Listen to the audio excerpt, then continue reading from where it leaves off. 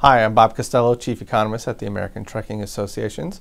We just recently announced that during the month of May, our for-hire seasonally adjusted truck tonnage index increased 2.7% over April.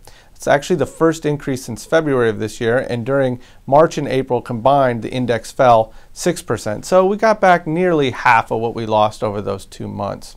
On a not seasonally adjusted basis, and really if you're a fleet, this is what you should be using to benchmark against, the index rose 2.4% from April. So that's what you should use if you're a fleet. On a year-over-year basis, it was up actually a pretty strong 5.7%.